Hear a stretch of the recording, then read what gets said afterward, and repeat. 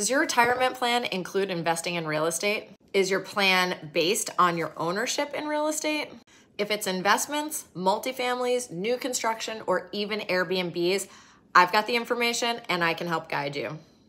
America right now is short 5 million homes, and that number is not shrinking.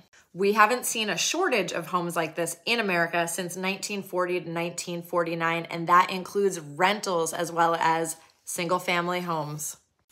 We don't have the inventory to meet the demand for buyers right now. If you've thought of investing in real estate, now is a perfect time to get into the game. Please send me a message today and I will help you.